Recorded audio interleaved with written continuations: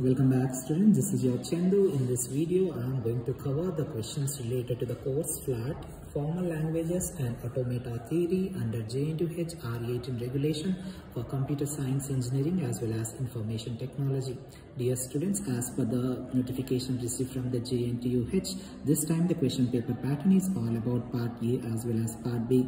The Part A consists of short questions, 2 and 3 mark question, which is of 25 mark from all the 5 units, and the remaining Part B questions from 2 to 11 are from the remaining all the 5 units, which consist of 50 marks put together.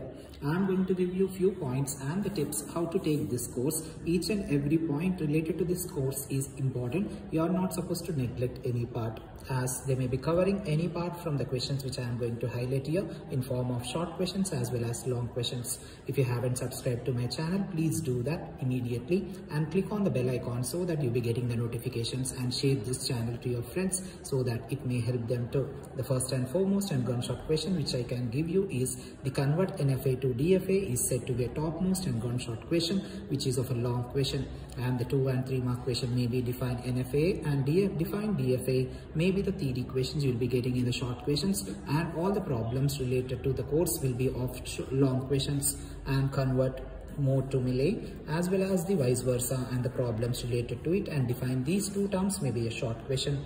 Design FAA for the language, construct minimum stage automata equivalent for a given figure is said to be a topmost and gunshot question. I mean 2A and 2B will be in from this, or sometime you are going to get only 1 question for direct 10 mark, as the course and the structure is too lengthy. Difference among these may be also one of the question. DFA model questions may be 3A question and related to equivalence theorem. NFA with epsilon and without epsilon may be one of the topmost question you are going to get in 3B this time, dear students. Construct DFA to accept the binary strings. Related to this concept, you are going to get 1 more question, I mean 3A, 3B from this part. Make sure to work out each and every concept without neglecting any part in the course FLAT. Unit 2 is all about the 4A as well as 4B question, or sometimes only 4 Arden's theorem, and convert DFA to RE is said to be a topmost question, and the vice versa, I mean the regular expression.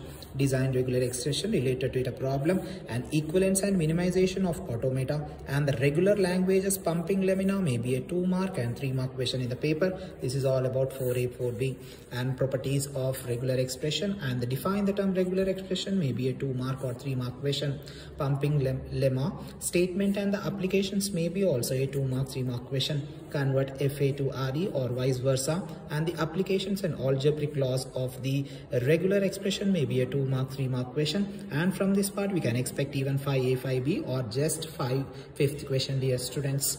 Next, let's add the unit 4, the context-free grammar and its application may be a 2 mark, 3 question. Ambiguity in grammar and language may be a long question this time, and LMD and RMD and its derivations may be a topmost question. Parse tree, define the term, may be a 2 mark, 3 mark question.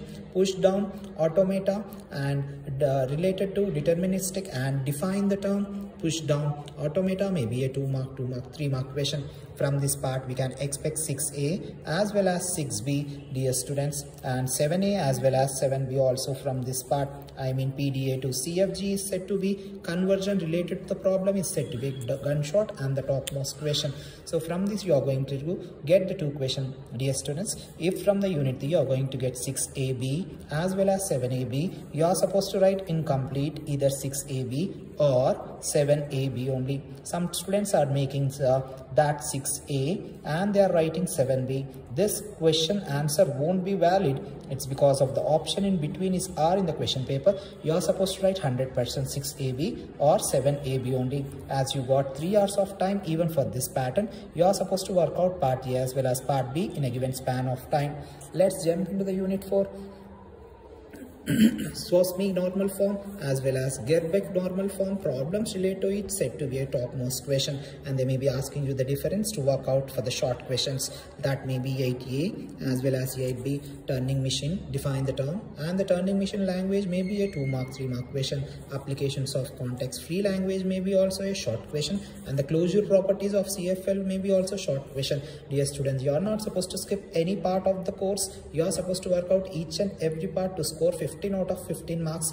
I mean 5 marks from the short question and the 10 marks from the long questions in the question paper related to each and every unit. So decision properties of CFL, or the differences between decision properties and closure properties may be a difference, formal versus instantaneous description, turning machine and the problems related to it, as well as eliminating useless symbols and eliminating epsilon production, a problem related to maybe or topmost, and one short question which is of combination 9AB or just 9. This is all about unit 4. You are supposed to work out each and every concept very neatly by highlighting each and every point, by mentioning the question number, failing which you are not going to clear this course. The unit 4, the 10A and 10B question is decidability and undecidability problem is said to be a topmost question. Recursive language properties is a 2 mark 3 mark question, and NP complete and NP hard problems differences may be a 2 mark 3 mark, and TM halting problem is said to be a gunshot question. Post correspondence problems is said to be a highlighted question. Related to it, you are going to get either 10 completely 10th question or 10 AB, and the short questions may be also covered from this.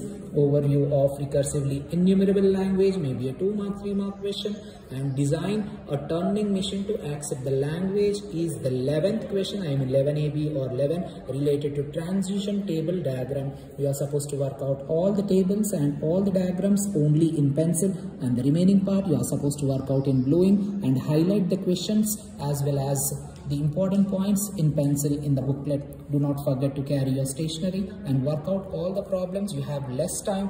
Please do concentrate. For this semester, the question paper pattern is a bit difficult, so you are supposed to furnish all the details in a given span of 3 hours. Hope you are going to like my videos as well as share this content with your friends. If you haven't subscribed to my channel, please do subscribe and comment if you are looking for any other course.